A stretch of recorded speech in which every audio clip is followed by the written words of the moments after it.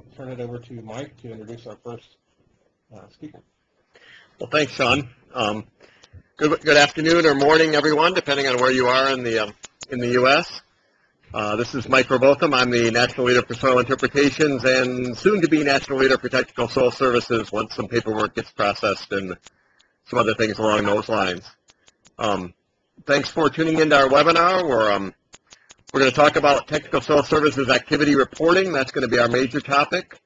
But first, Dave Smith, who many of you know have met along the way, but may have not met in his current capacity. And his new capacity as the Director of the Soil Science Division has graciously agreed to join us and say a few words. So without further ado, I'll turn the floor over to Dave. Okay, thanks, Mike. Hello, everyone.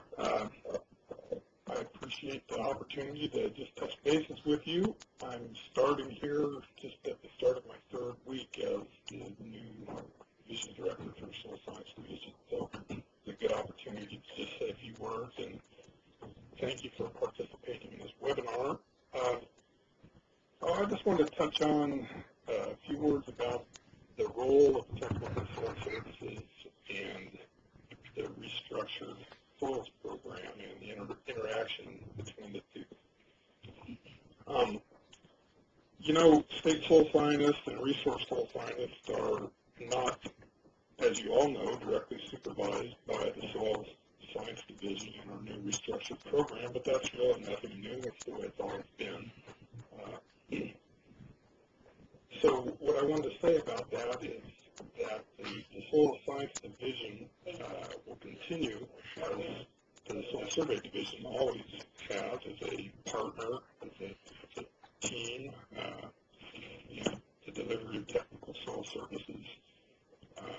The soil survey offices underneath the supervision of the regional offices, if you haven't already heard, part of the restructure includes a portion of the regional and soil survey office time dedicated to the support of technical soil services.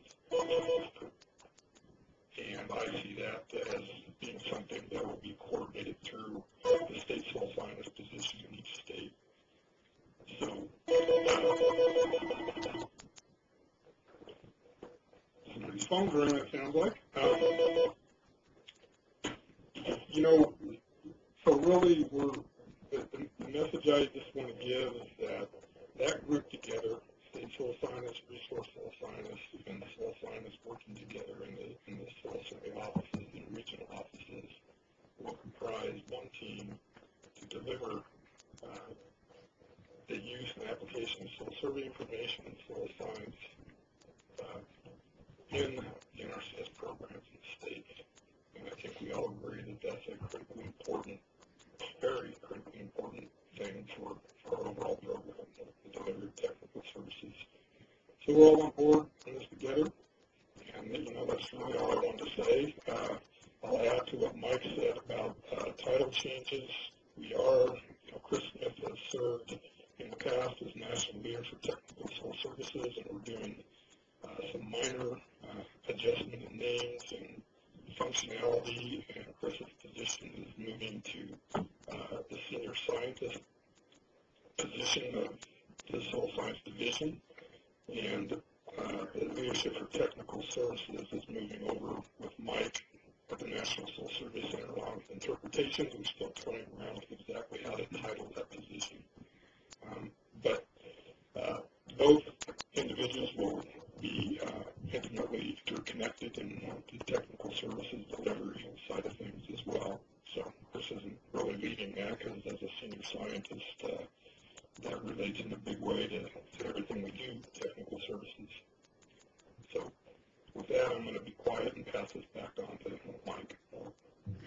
Thanks, Dave. Appreciate you taking some time to get on, and actually, it's a wonderful segue into what we wanted to talk about today. So, and we didn't even rehearse that, so much appreciated. Well, without further ado, let's move forward with the topic of the day. And so, Technical Soil Services Activity Reporting. And I'll find it. Sean's teaching me how to use this thing. Okay. What do we got? I'm going to go down. You need to go down. No, Here. Sorry, folks, minor technical difficulties. you stretched the screen. Oh, okay. I messed up the screen on my laptop, so here we go. There we go. Okay, minor technical difficulties, but we're fixed. We always like to start these webinars and everything else with a reminder of kind of who we are and what we're about. And so I won't dwell on this, but this is a somewhat obligatory slide on the core missions of the Soil Survey and the Soil Science Program. And what I want to highlight with this, you've all seen this 24 times and in pretty much every presentation, but that is that providing technical assistance in the use of the Soil Survey and Soil Survey products is an explicit mention of an explicit part of our core mission. It is part of what we're about. We are about more than inventory. We are about getting that information in the hands of people who can use it and helping them use it appropriately, correctly, effectively, and all that good stuff. So no news to anybody on the teleconference, but just good to remind ourselves on a regular basis. I get asked this question a lot, and Chris did a lot. Now I seem to be getting asked a lot is, what the heck does technical soil services mean anyway? And so I dug around in the Technical Soil Services Handbook and tried to come up with a definition, and what you see on your screen is what I got. It's too long and a little complicated, but it gets at the main points. And the key things I'd like to highlight are that TSS, or Technical Soil Services, are any and all activities that assist customers. And this is customers broadly defined. They can be internal customers. They can be our conservationists. They can be other technical staff. They can be conservation district cooperators. They can be, people who are internal to our organization, also people who are external to our organization. That could be city and county government. It could be another federal agency. It could be private citizens. So pretty much anybody with understanding and properly using soil survey data and information, or providing users with predictions and interpretations about the behavior of soils mapped or identified under defined situations. So as you can see from this, it pretty much covers soup to nuts. And most of what the vast majority of us who are soil scientists in NRCS, a good chunk of what we do, there are folks who are still mapping full-time, but for the vast majority of us, what we do probably fits under this definition someplace, or at least a good chunk of our time does. You all know what you're doing. I think most of the people on the call have had some experience with TSS. I'm now used to be in Hawaii, where this wasn't a huge big deal. Now I'm here in the heart of the Midwest, where this is a huge deal, and that's wetland determinations, delineations.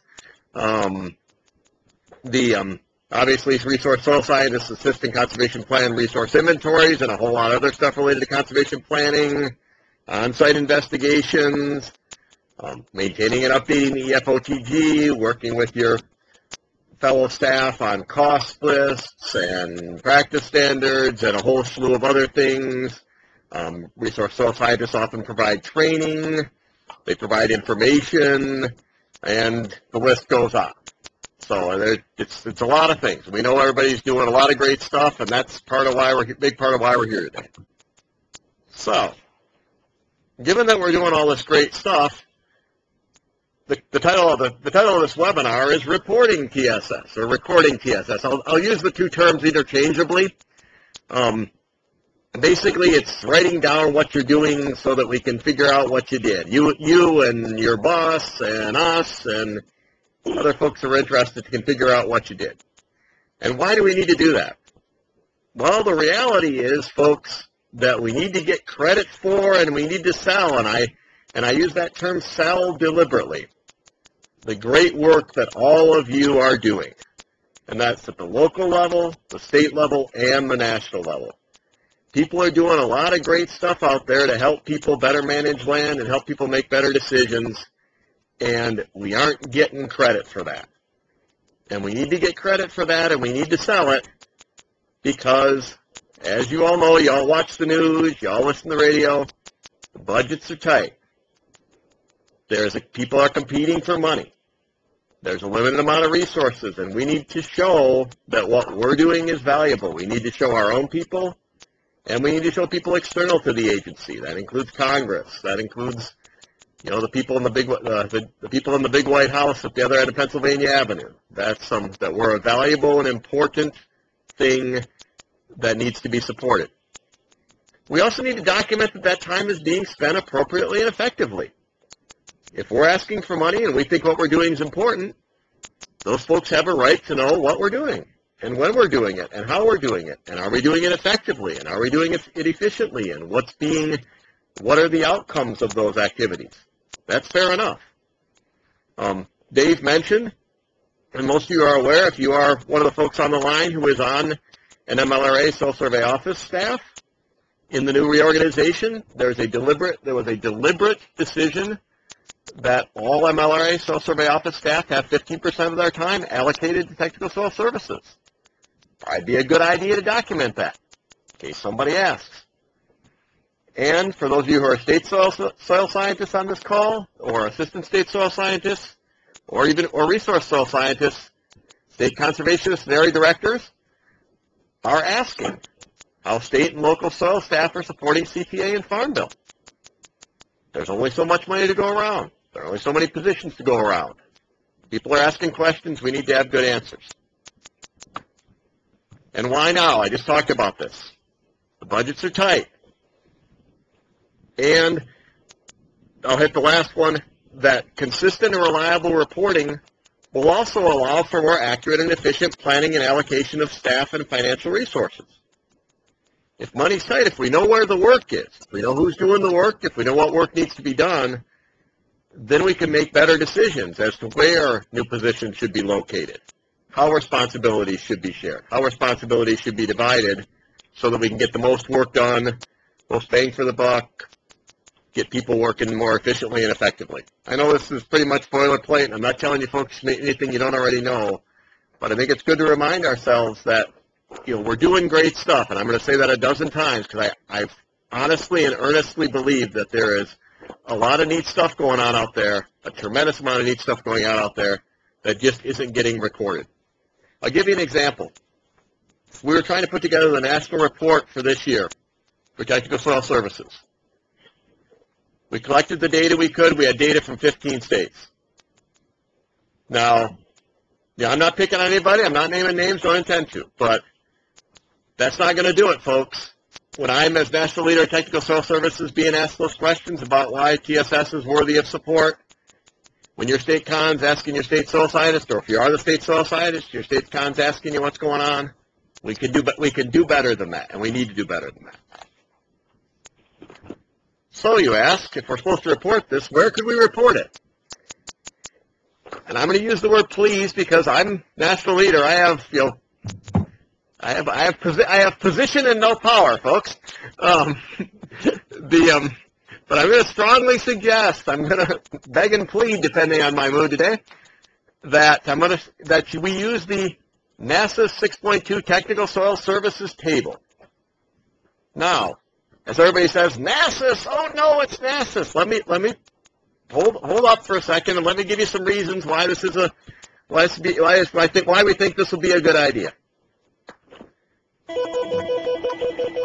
Reason number one is that it's available for use now. It's on the shelf. It's technology that's available.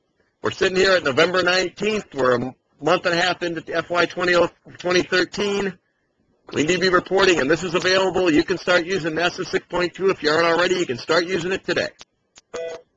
It is easy to use. And that's Bob Dobos, for those of you who heard the intake of breath over there. But I can assure you, and I'm going to show you a step-by-step process here that even a national leader could do, that you don't need to be a skilled NASIS user, and it only takes a few minutes to enter an activity. It provides a consistent data input format that allows data to be sorted and reported in multiple ways. And I'll put on my national leader hat here. Same with state soil scientists. I need to provide a national report. And if data is stored in 6 different ways, and trying to pull that all together and provide a national report that means anything is really, really difficult. if we can get so that we're using one place to put the data and we're inputting the same set of data, it makes that a lot easier. Same thing on the state level.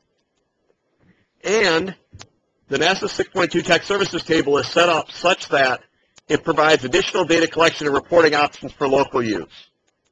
What I'm going to present today is the minimum data set for what I'm looking for as the national leader so that I can prepare a reasonable national report. What you need to work out in your state with state soil scientists, what the MOs need to work out is, are there other things? I'm going to present the minimum data set. There's lots of other things you can have. There's lots of other information that can be stored. You're going to have to work that out locally. Maybe you need additional information that I don't need at the national level. That's great. And the NASIS TSS table has that capability. Now, I've got a little note here myself that someone may ask, well, I don't have NASIS, or I don't have a NASIS login. Well, that may be true. You might find out because a lot of people have NASIS logins and don't know it. So you may have one, even if you don't think you do. If NASIS isn't on your computer, you're certainly welcome to get it. And that's a matter of working with your local IT to get that done. As far as the login goes, the great folks at the hotline, Tammy and Steve, if you do find that you don't have a login, get in touch with Tammy and Steve. Just call up the hotline or drop the hotline an email, and they'll get you set up. And we move forward from that. There also has to be a little bit of coordination at the MO level to get you into a group. But again, that's very easily done, and our MO database manager types will be happy to do that for you, and that's a very simple and painless process. One of the nice things about NASIS, if you haven't used it for a while, since we moved from 5.44 to 6.x, is that now it works on your e-authentication, so you don't even have to remember a new password. All you got to do is it's all tied into your e-authentication. So now, what I do want to say, and I think I skipped over this, but as we're selling why we're doing this, I forgot, and Chris had a couple things he wanted to mention from the national level to talk about why this reporting is important. So before I get into the details of exactly what we're going to report in NASIS, I'm going to give Chris a quick minute or two to jump in if he's got anything I forgot. Thanks, Mike. Well, you covered 4 or 5 bullets I was going to relay, so thanks. But this reporting system was requested from Resource Soil Science, maybe as much as 8 years ago, when Russ Kelsey was in the chair that I was in, and now Mike Verbotham is in. And they had a pilot project going, and there was a lot of comment from the pilot participants. And then I added, and some others added additional categories to the system. So we wanted to keep the system reasonably simple and somewhat broad, because you can get into the weeds on exactly the kind of service you provided, and we don't want to go there. I don't think we need to go there. Of course, we can always change our minds and amend the system later, but we want to keep it fairly broad. Up here at the national level headquarters here, they want to keep the reporting system so simple that a lot of this stuff just wouldn't show up. They wouldn't even look at it. So if we got into the weeds anymore. So it's not, and the system, our reporting is not reflected in PRS. It's not reflected in this thing called ConStat, Conservation Status, I think is what it's short for.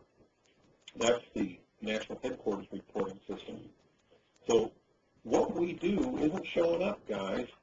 And so this is the way it shows up. We can, if we have a nice consistent system that y'all are putting into, and that's all y'all, I think some people say that back here, then we can generate a national report, and it's a custom report, and it goes straight to the chief, and it goes straight to the deputy chiefs and the regional conservationists.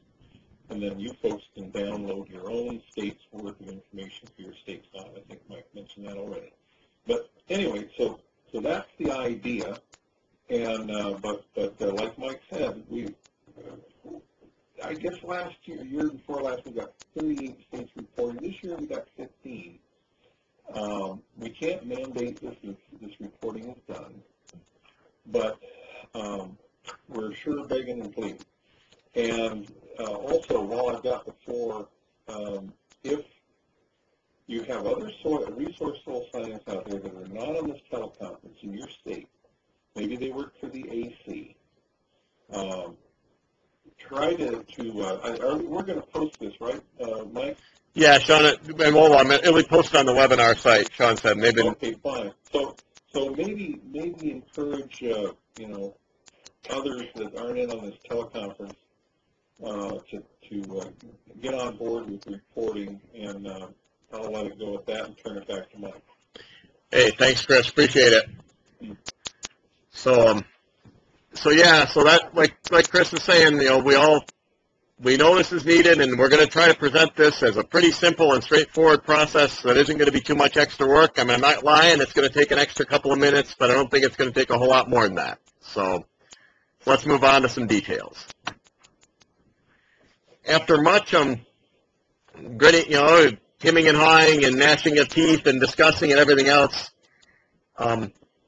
the TSS group, which is basically Chris and I and Lenore and some other folks, came up with the list you see on your screen as the required minimum data set from the national level. Now, I use the word required, just what Chris told you. We can't require nothing. However, I'll call it the strongly suggested, call it the pretty please, call it the it would really help if you data set. And we've tried to keep this to a minimum to make this reporting as simple and least onerous as possible. And so I want to present this list. I'll quick walk through it now, and then we're going to go through step-by-step of how you file an activity report with the NASIS system. Date completed. We need to know when you did this. Tech soil services type, we'll talk about that. That's a choice list. These are these broad categories that Chris was talking about. And again, at the national level, we're reporting broad categories. They don't want the gory details. They want broad categories. Instances, how often? Once, twice, 5 times. The provider, well, that'd be you. The recipient, again, it's a category, broad categories. Internal customers, conservation planners, state and local government, big categories, again, for reporting purposes. Program benefited. As all of us are aware, since 1985, Farm Bill programs are a big deal. And they're a big deal for the agency. And the more we can show how soil scientists and resource soil scientists are assisting in the implementation of Farm Bill programs, better off we're going to be. We'd like you to take your best shot at populating one or more of 3 quantitative measures. Right now, the 3 quantitative measures in the system are plans affected, acres benefited, and people served. Now, this is going to be a best judgment call. Some things are going to be pretty obvious. We'll talk about those in a little bit. Some things are going to be harder. It's a best professional judgment call on how many acres you think this is impacted by this activity, how many people. Plans tends to be a bit easier if you aren't working on it with a cooperator, with a conservation planner, and you're working on an equip plan. Well, that's one plan. That tends to be pretty straightforward. If you're not working on a conservation plan, well, that'd be 0 plans. The 2 things to note about the about populating a table. It's a 1 instance table. So if you did 2 separate types of technical soil services and you want to document both those types and you did them on the same day, you need to make 2 separate entries so both of those get captured. Same thing if you were working with 2 discrete groups or benefiting 2 discrete programs. We realize that's a bit of duplication, but that's just the way the system works. And the second thing that I want to highlight, and we'll talk about this as we work through the table, you do not have to fill in everything in the table. Fill in the fields that apply. Fill in these required fields. Leave the rest blank. If they're useful to you, put some information in. If they're not, leave them blank. Don't populate them with zeros. Don't populate them with your best guesses. If they don't apply, it's okay to leave them blank. And the database people, George Teachman sitting across from me, is doing on the database staff took Jim Fortner's old job, and he's nodding profusely with in response to that. So. Okay, what I want to spend the next few minutes going over is the step-by-step process. This is a 12-step process.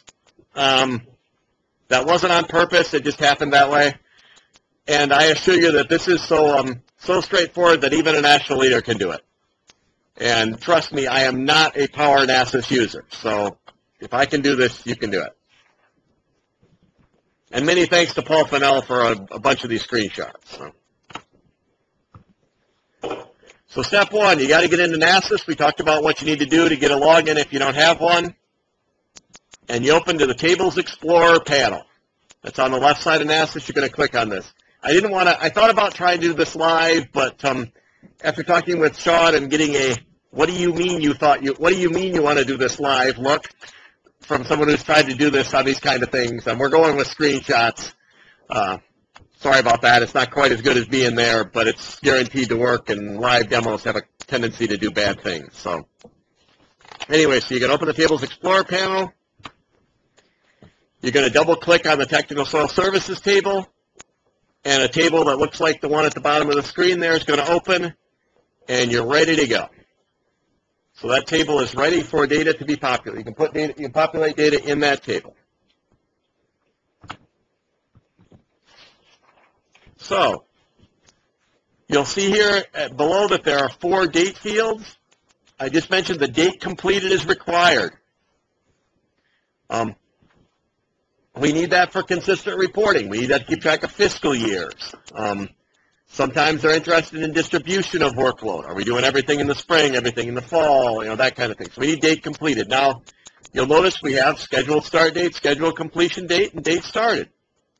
If those apply to you, by all means, use them. So I know some states are using the NASIS TSS table as a scheduling tool and making good use of the scheduled start and scheduled completion dates. If that's working for you, keep at it. If you have a multiple day activity, date started, date completed might be useful for you to remind you that that activity did take 3 days. But what we need for national reporting is, when did it get done?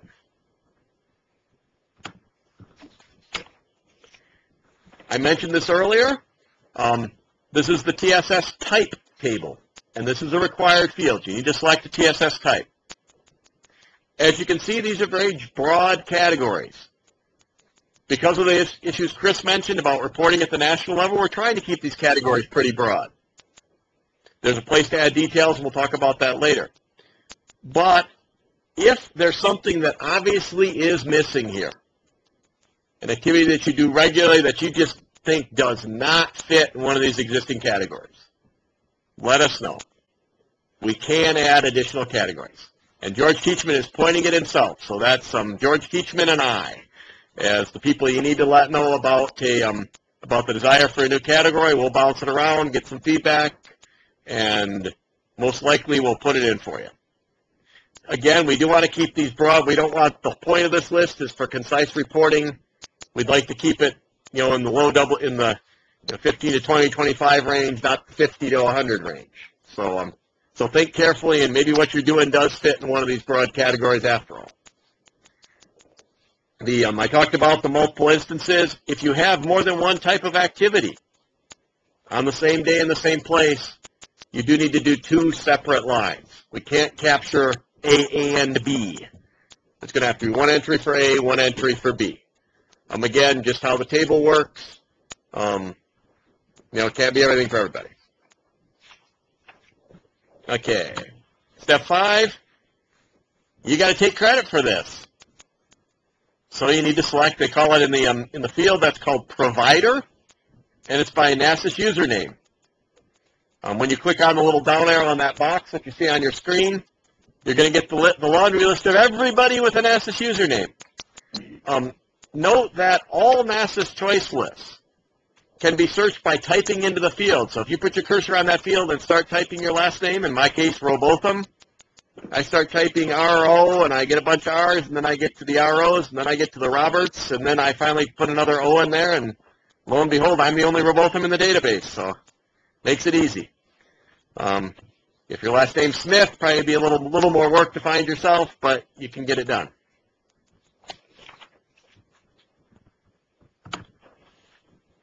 The next required field, step 6, you need to put a category of recipient.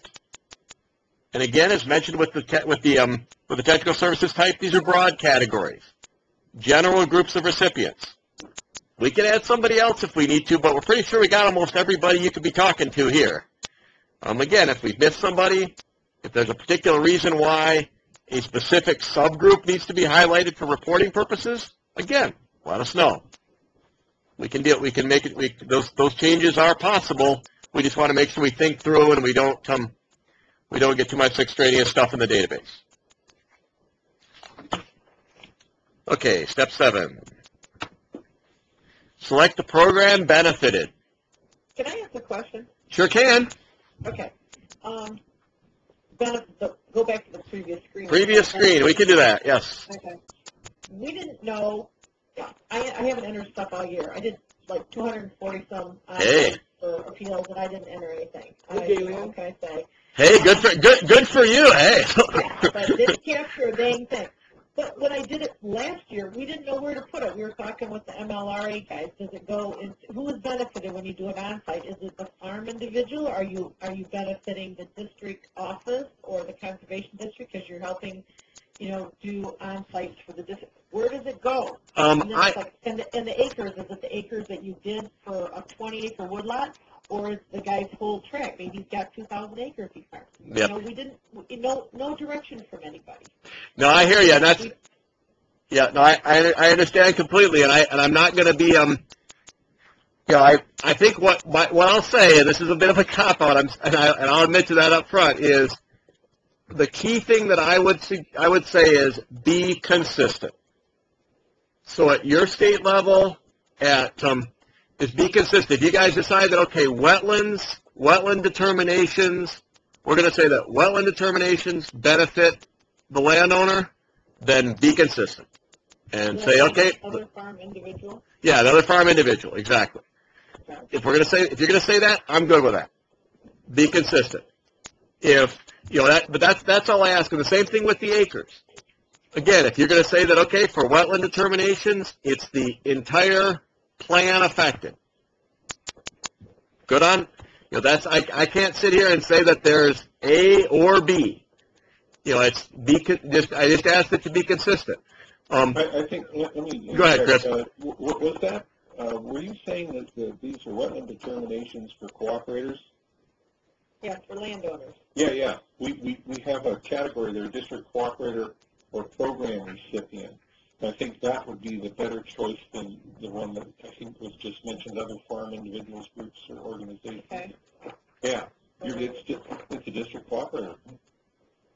And that would highlight, the choice of that one would highlight the program part of this too, because you're doing the delineation most likely because they're working on eligibility or trying to maintain eligibility, correct? Right, exactly. Yeah, so if we catch that program recipient, would probably be a real good one. Can I clear in a question here? Sure can. As soil research specialists and stuff, we're usually being called out by the local field office personnel. So sometimes, with those wetland determinations, the request is not coming from the landowner, it's coming from a soil conservationist or district conservationist. So what about, that you're benefiting the NRCS local field office? Fair enough. Like I say, my point would be, all I would ask, and these are big, broad categories. There's some fuzziness here, and I can't get around that. Make a decision at your local or state level, and stick with it. Right. See, 95% of the ones I get are because the landowner wants to clear the woods, and that's why he comes in, he fills in a 1026, and then it gets generated, and then that goes out. 569s where they've done a violation or something, maybe that's 5% of work too. Because NRCS doesn't ask for the determinations only if there's a violation, basically, unless somebody doesn't have, signed up for programs that doesn't have a determination done, but that's very seldom. So that 1026 go right to you or through the soil comments working with the farmer? We don't do that anymore. The 1026 goes to wetland specialists, and they process them. Yeah. Send the letters to the landowner. The landowner request a redetermination and then I go out and do it. Okay. Good discussion. I hate to jump in, but probably something maybe we need to take offline, just because I want to make sure we get through this, and we're getting and I want to keep people past our 2 o'clock time. So yeah, and the other thing is, if you have questions, obviously we're not going to answer everything here on this webinar. So my contact information is in the book, as it were. Happy to talk with folks offline about specifics, and we can work this out. So I would just end this up by saying that we've talked about creating some fairly well-defined definitions, and this might be something we do in another iteration where you could click on an item and get some metadata behind it for a definition. So yep. we'll need to work on that, I think, and get it cycled around so that everybody's fair. No, exactly. And one of the things I had meant to say earlier, and I'll say this again, we're in a situation now where we need a process for 2013. This process is available. The process I'm walking through with NASIS is available. We'd like you to give it a shot for 2013. We're certainly welcome. We welcome any and all suggestions about what's needed to make this better, what's needed to make this more user-friendly, what's needed to make this clearer. Please let us know. And, if a set of definitions needs to be worked on, they pull together some people who are interested, come up with some definitions. That's the kind of thing we could do for the future. But for now, I'd like to kind of try to get through what we have today, and then we'll move forward with other questions offline if everybody's okay with that. Okay, moving on to step 7, program benefited, fairly self-explanatory. The alphabet soup of programs. Most stuff is CTA. You'll see CTA in there, and then the alphabet soup of Farm Bill programs. Step 8, these are, again, very, very broad categories. Pick the one that matches best. If you got an idea of something else that captures these big picture things of the great work we do, I'm all ears. Let me know. Okay. Oops, skipped one. Okay. I talked about the instances. Instances is often one.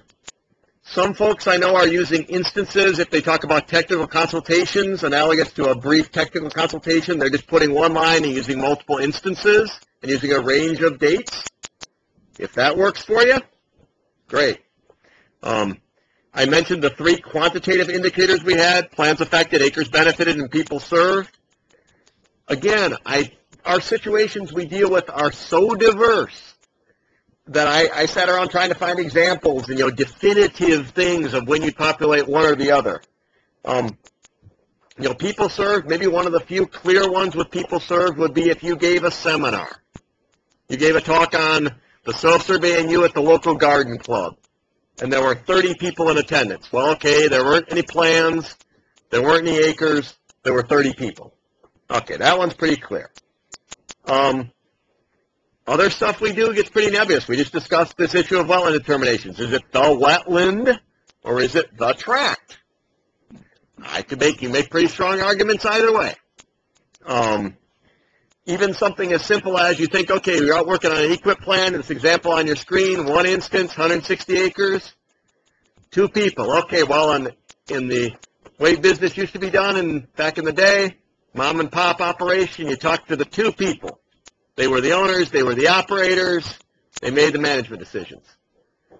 Now in a lot of our farm operations, who knows, you may be talking to a land manager who's working for an owner that might be a trust who do you put for people served when the land's owned by a land trust that has 75 people that has 25 people on the board? I don't know. I don't have a great answer for you. I don't have a definitive answer for you. What I'm asking is use your best judgment. Be consistent. Be logical about it. We don't want to undersell what we do, but I also think we don't want to oversell what we do. 5 minutes of work and 10,000 acres, that ratio might be a bit much. But again, you got to use your professional judgment, and maybe that short amount of work you put in did impact, a 5-county area. Well, in that case, hey, that's 5 counties worth of acres. We're professionals. You know your job. You know what you're doing. You know who's being affected by what you do. Do the best you can, and try to get us one of these 3 measures. As Chris will tell you, unfortunately, the economists and the people who like numbers rule a lot of the accountability business these days. And so having some numbers that we can at least feel reasonably good about when it comes to state-level reporting, national-level reporting, is a reality. Good, bad, or indifferent. Okay. This is going to be a key box for you. It's called Impact. I'm actually thinking about maybe changing the name. It's strongly recommended. This is a text field that was put in the table. In my opinion, one of the most valuable places in the table, because this is where you can explain what you did and why it was important. We're asking you to fill in a bunch of information, and yeah, you may have to it may not quite fit right in that category, but you chose category 1 because it was the best you had. This is where you can explain what you did. So that if you come back, if somebody asks, if you want to come back later, you can find those details. It's a free-form text field. You put in the information that you need, that your boss wants to know, that's going to help somebody understand exactly what you did. Okay. Last important piece, and this has got a couple slides to it, and that's that you need to populate the TSS area overlap table. The area overlap table is what's called a child table in NASIS. I'll show you a picture in a second. And what this allows you to do is it allows you to pick geographic areas where your work was done at a variety of levels, country to state to county. There's national parks in it. There's a bunch of different overlaps. What I need from the national level to do a good national report that I can send to Chris can take down the hall to the big bosses, is I need the state. I need to know whether it was in Nebraska or Nevada or Maine or Montana. Now I'm sitting here looking across the hall, across here at Neil Dominy, State Civil Scientist here in Nebraska. Neil may tell his people that, yeah, great, you did your work in Nebraska. I kind of already knew that. I'd kind of like to know what county you did your work in. Well, Neil's perfectly up to Neil. Neil says, Mike wants state, I want your county too. You can do that. You can have multiple overlaps. Let me show you a picture. That'll help, hopefully. As you see in the upper left-hand corner of the screen, there's a little plus minus. That's where you click to open this child table. The child table has all these areas in it, and there are little funnels that you can't quite see on the slide real well next to NASIS area type and area type name. You can use those to filter this list. This is a big, long list. It's a pain to use. So one of the things you're going to want to do when you get in is you're going to want to set up some filters. I know I've been talking with Dan Shirtliff here in Nebraska, and he's thinking that he may try to work as assistant state soil scientist, help people figure out how to set up those filters here in Nebraska so they can filter down to their particular area. We can help you here. Paul Fennell said this is a classic case where if you're stuck, you can give one of the folks here at the office a call here at the NSSC and get things straightened out in pretty short order and get you the choices you need that you're going to use all the time.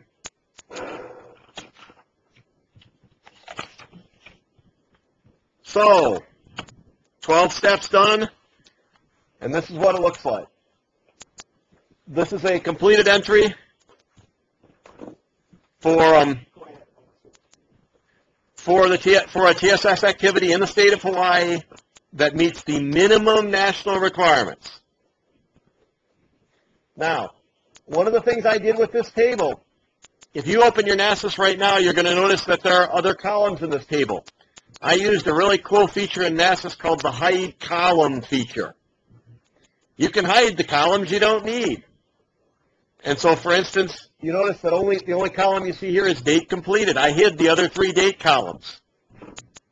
So you can set up your NASIS to only display those columns you're going to populate. This is just another way that it makes it easier for you to get your work done. Did George have something to add? For those of you who don't use NASIS very often, and I'm thinking of somebody in particular, when you fill out one of those records and you decide that you're ready to save We're it, going, that's the next step we're going. George, beat me to it. So we've got the, that's what it looks like. Okay, you notice on this entry that we're going to show you another, we're going to show you right now, 12A. And this is what George was getting at. You got to save this thing. It's not enough to enter. You got to save. well, there's one step before, though. You have to leave the row. Oh, okay. Good point. George makes a really good point that messes people up in NASIS. That you have to click someplace else besides the row. It's a quirk in the database, but it is what it is. So you need to click someplace else beside the row, and then what you're going to see is a screen that looks like this one.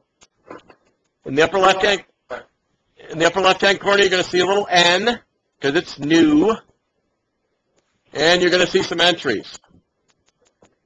It's a two-step process to save your data in NASIS.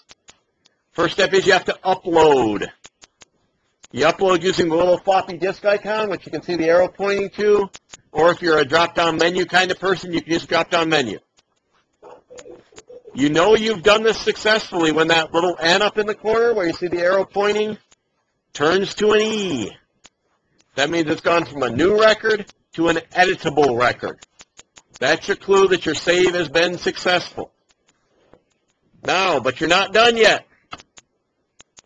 You must check in your data. Again, two-step process. It's the way the database works. It is what it is. You check in using the little arrow CI icon, again, pointing to on the screen. Or you can use a pull-down menu if you're a menu-driven sort of person. And again, your clue in this, watch the letters. You're going to go from an E, and the E's going to go away. That means your data has been uploaded to the national database. Now, there are ways to get that data back out if you need to edit it later. I'm not going to talk about those today because we're short on time. But you can work with your local staff who are more NASIS savvy, or you can give us a call here at the center, and we're happy to help you figure out how to do that. But I just wanted to present the basic steps right now. Always remember this saving step, because if you don't save, all this work you've just done in these first 10 steps goes away. So save it, check it in. Now, I mentioned this a little bit earlier. There's options to capture other information in this table besides the minimum data set I just presented. You can put the start and completion dates. Some people like that for planning. You can put a specific location. Right now we have longitude, latitude capacity, or UTM. There's talk of maybe adding decimal degrees. You can do multiple geographic area overlaps. I mentioned that. You may want the county. You may want the soil survey area. All I'm asking at the national level is please, please give me the state. States and MOs are going to need to work at the local level to decide what else you need locally to help your state soil scientists when they walk into that state conservationist office on the 15th of September. Tell a better story about the great work the TSS folks are doing in the field. How often you do this? Again, I'm not going to tell you how often to do this. Some people like to enter it when it gets done. You know, get the work done, put the entry in the database, you don't forget, you just take a couple minutes, it's out of your hair. Other people kind of like doing timesheets. I mean, some people like to do the timesheet every day before they go. Some people like to do it every week. Some people like to do it every 2 weeks. We do strongly recommend, and again, my apologies for missing the name of the person on the line who was doing the wetland determinations, but you know, you can get backlogged, and so we do strongly recommend that you don't get too far behind, just because then you're sitting down for an entire day entering things into NASIS, which is, you know, not pretty much any of our favorite things to do. But it's good practice. That was George, the database guy, who said it was good practice. The bottom line is do what works best for you. And I personally recommend, we at the national office recommend that states and MOs develop and issue some local guidance for what they want to do at the local level. We're not telling you what works best for you.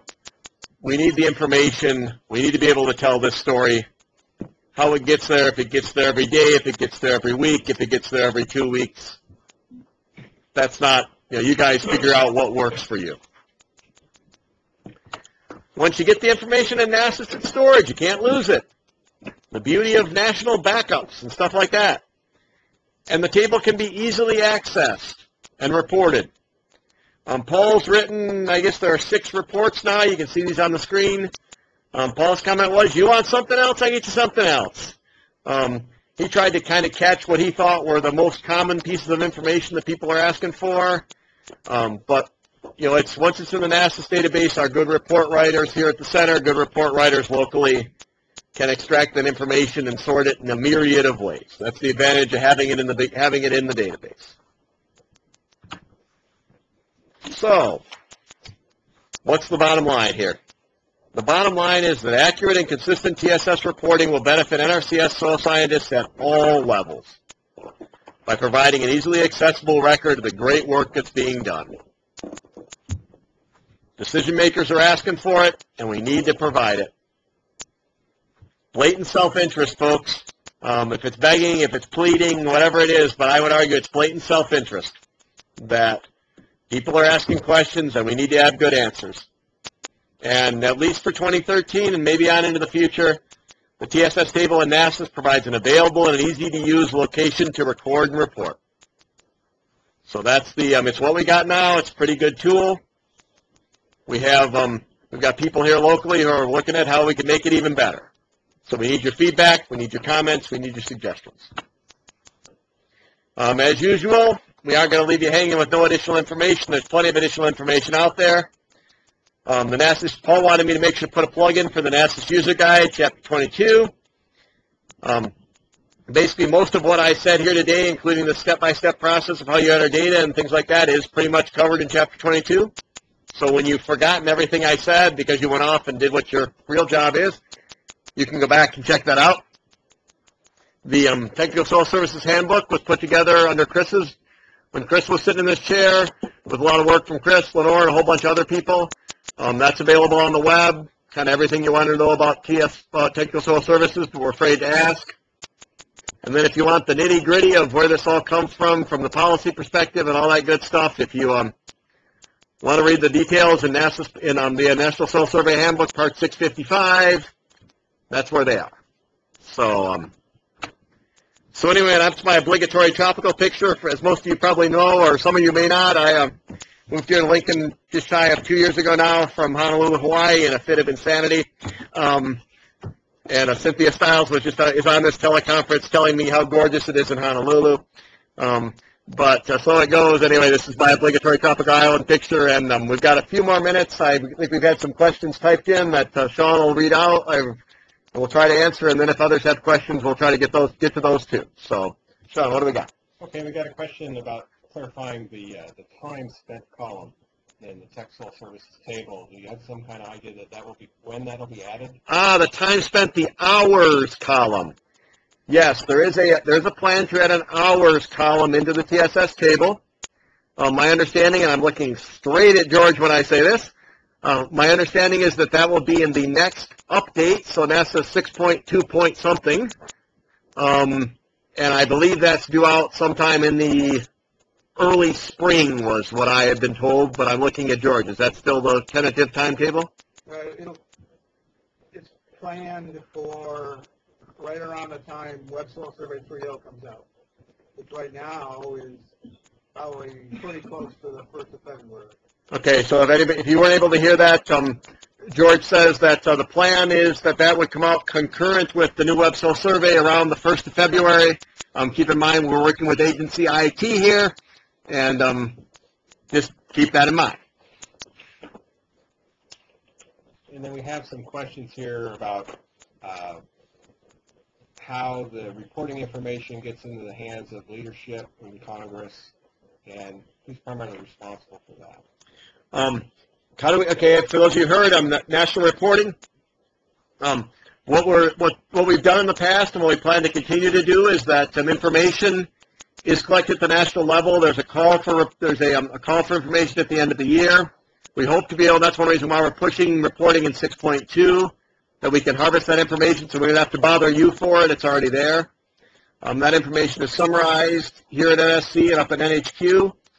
Chris has done that in the past. I'll be taking leadership on the summarizing part. Now that I'm wearing the tech services hat, Chris, in his position as senior scientist, has been our main liaison, our main man on the ground there in DC, who's the person who summary reports are prepared. We didn't do one this year to any extent because we looked at our data and said, we just don't feel comfortable, waving this from the flagpole. And that's part of why that's a big part of the reason why I'm here today. This is Chris. And like Chris can talk about what I've done in the past. So go ahead, Chris. Well, actually, there was, I put together an abbreviated report, looking at what we could tease out of who did report, out of the 15 states, and made it clear to say this is 15 states worth of data, but this gives an indication of the breadth and the magnitude of what's going on out there. And this was a bit of a white paper. It went into, there's a couple places it went. One is there is a weekly update that all the deputy areas provide to the chief. Is seen by the deputy chief, the regional cons, and the chief and the deputy chief and regional cons are primarily up here. And so that abbreviated report did go into advertised tech services. There's a white paper report that the chief gets through Mike Golden. And that's the extent of where the report went. So top leadership is aware that we're out there and we're doing things. We have had some discussions with our OMB examiner about reporting this, and he's saying, well, we might want to see that, so keep that information in hand. But right now, when we send a report from the agency to OMB, it does not have tech services in it. But if you have any clue, or have had people talk about the way things work around here, tomorrow that could change. So, and they always give you to close a business at most to come up with your data. It's like speak now or forever hold your peace. So having the data in hand is always at hand. Is what we want to be able to do, so that if we get additional requests, further elucidation of what the agency is doing, we can grab our document and run. So that's what happened this year. So it was basically a white paper report, weekly report to the chief. So thanks. Okay, some other questions here. I'm just sitting here with Sean. Request from Virginia, Minnesota about some national guidance, and I think that's a really good point. The minimum data set is what is here in the webinar. Some examples, we can certainly work on those and get that out to everybody. No, I understand the need, and again, these quantitative measures are going to be extremely difficult to develop specific guidance on, just because of the work we do is so varied. But we'll try to pull together some examples and get that out to you folks. In the meantime, the minimum data set I presented today is the national minimum data set. That's not going to change. If states want to add to that, that's great. But we are strongly requesting that everybody provide at least that minimum amount of information. A couple of questions about the instances. And then how that relates to web TCAS reporting. Yeah. Instances is a tough one. I'm not super comfortable personally with instances. I like things reported separately. I think it's cleaner that way. I think my understanding of the way people were using instances was for what used to be called in the old PRS reporting brief technical consultations, where somebody calls on the phone. I think that's kind of where people were using instances. In my mind, I think that everything we do is likely varied enough that, yeah, you're doing wetland determinations, but you're doing 2 wetland determinations. Yes, that's 2 wetland determinations, but one's in X county, one's in Y county, one was on 20 acres of forest land, one was on 15 acres of pasture land, and I don't think that lumping those together as 2 instances of wetland determination really tells us much, and it doesn't help us tell the story that we want to tell about the amount and variety of work that we're doing.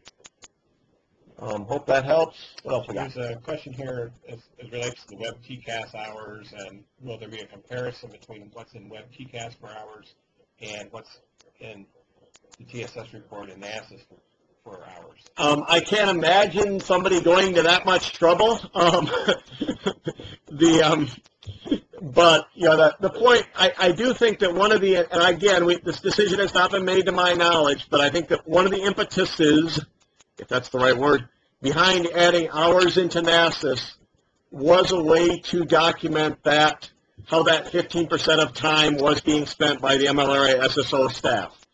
Now, I don't think, I'm certainly not going to be looking at, 0.25, that somebody's spending, exactly whatever that is, 50% of 40, so that's, 6 hours a week. I'm not going to be looking for that. I don't think anybody else is going to be looking at that specific level, but, as you're all aware, there was a lot of politics and a lot of negotiation that went into the reorganization plan. Part of that were some big concerns by the state conservationists that they were losing soils assistance. And one of the decisions that was made by the Soil Science Division, and Dave mentioned it at the beginning of the webinar, the division's continuing commitment to TSS. And one of the things the division very deliberately did in the reorg was put our money, your hours, where our mouth was, and went back to the state cons and said, hey, we're not, these folks, yes, they're not working for Soil Survey Division, but they have 15% of their time working on TSS. And so is it going to be tracked to the minute? I dearly hope not, personally. We're all professionals. I don't think anybody needs to be managed that way. Are people going to be looking at big, broad numbers and trying to see that comes out something close to 15%? That might happen. I can't, my crystal ball's broken, so. As a follow-up to that, there's another related question about how to charge time and web TCAS for MLRA, Soil Survey Offices staff, when they're attached to, say, District of Columbia, but doing technical services somewhere else. Oh, darn good question. That would be roy.vic at WDC. Let me get this off me right now. But no, you testify to your office. That's what I'm assuming. That's really what you said. Apply to your own. I don't think we're going to change anything how business has been done in the past, but I'm teasing Roy a little bit. But there are some operational decisions that, with this reorganization, are going to have to be decided. And I have fun giving Roy a little grief about this, but there are some things that just devil's going to be in the details, and it's going to take a bit of time to shake out those details. There's a question that's come up about how do you enter the coordinates for your activity when it's linear. So something like an FPPA corridor project. That's Rick. That's Rick Robbins' question. Rick and I used to work together, so I can give Rick a little grief. My thought with that would be that you probably wouldn't try to enter something at that level of detail. You'd enter a county or a set of counties or some sort of broader geographic distinction, and you wouldn't try to get down to that kind of level of detail. So there's a question here: has anyone tried to enter the TSS reporting using NASIS in disconnected mode? Huh? Darn good question. I have not. We're getting a bunch of shaking of heads here in Lincoln. Anybody on the line try it? Well, I guess somebody will have to give it a try and let us all know. So a question about why aren't we using another tool like PRS for this? Why aren't we using PRS? That's because that's a Chris question. Yeah. They didn't want that level of detail. They're really, as they say up here, flying at the 30,000-foot level on a lot of this reporting. So this is way too far in the weeds for them. Okay, somebody asked where the webinar will be stored. Shall I be sending out an email to everyone with the link? Actually, I sent it out. So if you got the coordinates for this email, that was in the webinar announcement. So I'll just tell everybody it's online at webinars, presentations and training sessions, and the URL is soils.usda.gov/education/resources/videos.html. HTML. So we've got all those on there. Right now they're on our center's FTP site. Anybody in the worldwide international audience can get to those. When we get the software available and working for us to convert those to a YouTube format and the closed captioning worked out, we'll be posting those on our YouTube channel. So it'll be perhaps more publicly available then. But right now, anyone, you can be in some other country and you can get to those archived webinars and presentations now. One little note, and somebody brought this up, a comment was put in, and I'd just like to echo it, that this input, the impact text field is a free-form field. And so if you feel like you want to start keeping track of hours, and we don't have the hours column's not going to be there until January or February, you can always note the hours in that text field.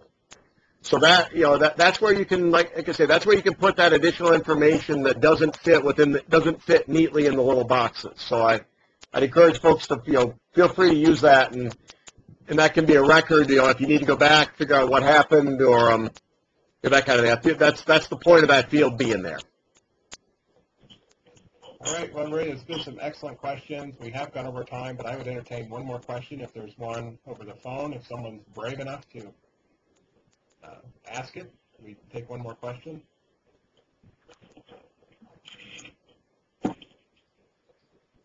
All right. Well, I guess. All right. Again, thanks again, folks. We have gone a little over time, and I do apologize for that, but I appreciate you hanging in. Have left the conference. This will be available on the web. So, and any questions, don't be shy. Let us know. We're trying to make this better. Have a great one.